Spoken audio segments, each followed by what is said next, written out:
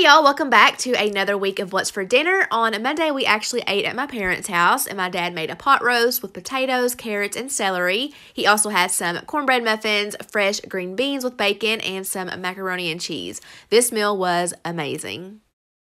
On Tuesday, I tried a new recipe for a smothered pork chop and rice bake. So first, I'm just going to start by cooking my rice. I have 1 cup of a long grain white rice, and then I added in 2 cups of water, a little bit of butter, and a pinch of salt, and I'm just going to let that fully cook.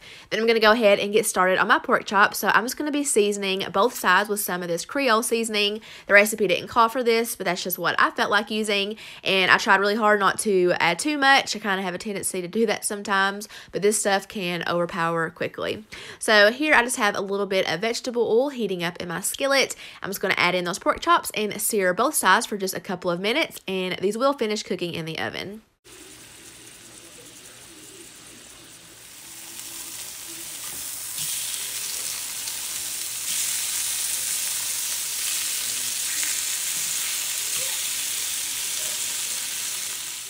Next, all I'm doing is spraying a 9x13 casserole dish with some nonstick cooking spray, and then I'm taking all of that cooked rice and just adding that to the bottom of my pan, and I'm spreading that out as evenly as I can. So then I just took my pork chops and layered those over the top. Over there to the side, you see my little mixing bowl, and all that's in there is 1 can of cream of chicken soup and 1 cup of milk. I just whisked that together until all the lumps were gone. The only thing that I would do different next time is season that up a little bit. I would probably add some onion and garlic powder. I think that would make it perfect. But I did add lots of black pepper to the top, and that's going to go in the oven at 375 degrees for 25 minutes. So here it is after the 25 minutes. I'm just pulling that out, and I have shredded up some mozzarella and sharp cheddar cheese, so that's what I'm adding to the top. Also decided to add a little bit all over the rice, and also I cooked up some bacon. I used about 6 pieces, I believe, and I'm just kind of tearing it up with my hands and placing that over the pork chops, and that's going to go back in the oven for a final 5 minutes just to melt those cheeses. So here it is, straight out of the oven. I'm just topping it with a little bit of parsley for color. So here is my plate. I serve this with a side of steamed broccoli, and all that's on my broccoli is a little bit of butter, garlic, salt, and pepper. This pork chop and rice recipe was so good. Definitely a keeper, and it's just very few ingredients, which is how I like to cook, and you can have this on the table super fast if you prepped your rice and bacon ahead of time. Up next is our meatless meal of the week, so I decided to make some air fryer buffalo cauliflower wings. So here you just see me chopping up a head of cauliflower, and then I got started on the batter. So to my mixing bowl, I'm just dumping in some plain all-purpose flour, and then I added my seasonings, and all that is some onion and garlic powder, smoked paprika, some salt, and some black pepper. And I'm just going to give that a quick little mix to make sure those seasonings get distributed into the flour well. Then I added in some milk and some water and just whisked that until all the lumps were gone. This was a little on the runny side, so I decided to add in just a little bit more flour to thicken it, and that seemed to do the trick. Next, I'm just taking my cauliflower and tossing it in the bowl. I did this in batches, and I'm just going to take a spoon and make sure that those are fully coated. Next, I just have a wire rack placed over top of a cookie sheet, and I'm going to add all of my cauliflower to that. This is going to allow all of that excess batter to drip off. If you skip this step, you're going to have one heck of a mess in your air fryer. So here, I've just added it to my basket, and I'm going to air fry those at 350 degrees for 20 minutes. So while those were cooking, I went ahead and got started on the buffalo sauce. So I'm going to be measuring out 1 cup of this Frank's Red Hot sauce, and I'm just going to add that to a small saucepan. I'm also going to be using about 2 tablespoons of butter. I'm just going to dump that into the hot sauce. And the recipe called for maple syrup. I could not, for the life of me, get that jar open, and Josh wasn't home, so I just swapped that for some regular old pancake syrup. I didn't measure that out, and I should have, because that is supposed to help cut down on the spice. But all I'm doing is melting down that butter and just letting that simmer for a bit. So now I'm just adding my cooked cauliflower to a large mixing bowl, and I'm taking my buffalo sauce and just drizzling that all over the top. Now, if you guys decide to make this recipe, definitely cut that buffalo sauce recipe in half. It was way too much. The cauliflower was practically swimming in it. I should have saved half of it and just stored it in the fridge, but I didn't even think of it at the time. But here they are. They really do kind of look like chicken wings, which is impressive, and they were so delicious. The batter on them is what really made them, but I will say they were way too spicy. I like spice, but I was practically choking on these, so I would just tweak that next time. But I did have some ranch to dip those in, which kind of helped, and then I just served it with a side of this Parmesan couscous, which we love, and that was our dinner for Wednesday.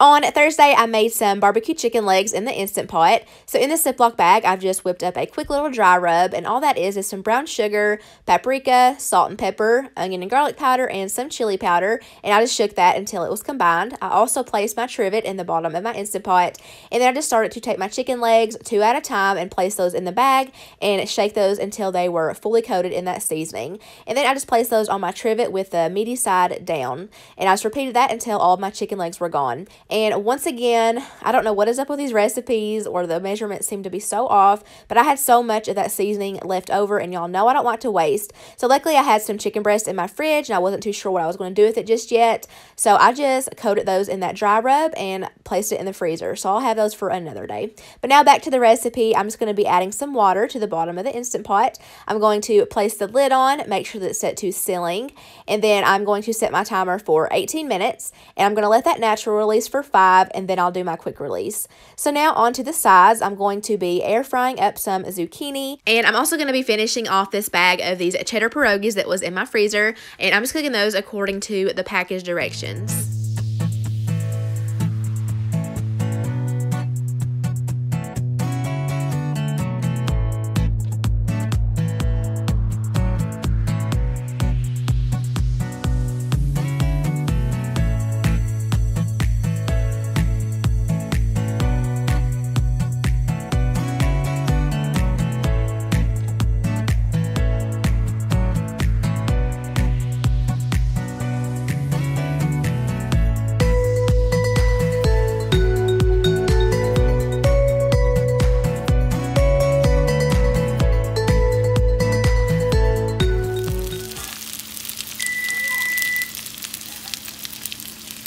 So now back to the chicken. I'm just removing it from the Instant Pot onto a foil-lined cookie sheet, and I'm going to be drizzling some of this Sweet Baby Ray's barbecue sauce over the top, spreading it out evenly, and that goes under the broiler for about 5 minutes. This is going to really make that sauce stick to the chicken. The only thing that I would do different next time is I would probably just pull off the skin before I cooked it, because it didn't crisp up under the broiler like I thought it would, but that's just personal preference. But that dry rub was on point. And then that zucchini, it tasted good. I really like the Creole seasoning on it, but it was way too mushy. So somebody in the comments, please let me know how long you cook your zucchini in the air fryer. On Friday, I made some creamy beef and shell. So over to the left of your screen, you see me adding in my shell pasta to some boiling water. I also browned up 1 pound of ground beef and then drained off all the excess fat and added that back to my skillet. Now it is time to flavor this beef up. So I'm just going to be adding in some minced garlic, and I'm going to saute that around for about a minute or two. Then for the seasonings, I'm adding in some simple salt and black pepper. I'm also going to be adding in some onion powder, and then lastly some Italian seasoning. And I'm just going to stir that to make sure that every little piece has plenty of flavor. Then I'm going to be adding in 2 tablespoons of just some plain all-purpose flour, and I am going to cook that for a few minutes to make sure I get that flour taste out. This is what's going to thicken up your sauce in a bit. So next, I'm just adding in 2 cups of beef broth and then a 15-ounce can of tomato sauce. And I'm just going to bring this up to a boil, and then I'm going to let that simmer for a bit until it thickens.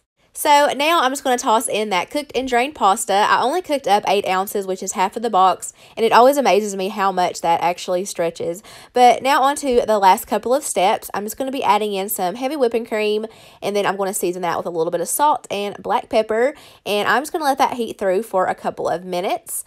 And then I'm going to take some shredded cheese and add it on in. So I'm just using that combo of mozzarella and sharp cheddar cheese, since I already had that shredded up from that pork chop recipe earlier in the week. And I'm just going to stir that in until the cheese is melted. It took no time at all.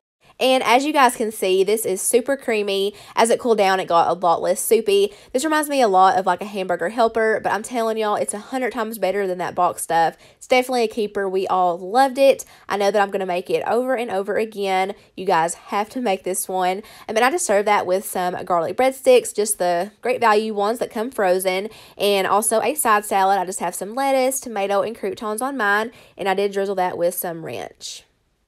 Saturdays are normally the one day of the week that I don't cook, so we picked up some Subway and I got the Italian BMT like always. You guys let me know, what is your favorite sub, because I really need to try something different. So now on to Sunday. I was looking on Pinterest ways to use up some leftover buttermilk, and I came across this buttermilk chicken bake. So I have 3 boneless, skinless pieces of chicken breast. In that bowl, I have my buttermilk, and then in the other one, I just have some seasoned flour. I like to use this box kind that's already seasoned for you. It's just a simple little shortcut. But I'm just going to take them one by one and first dip them into the buttermilk, and then I'm just going to dredge them into that flour.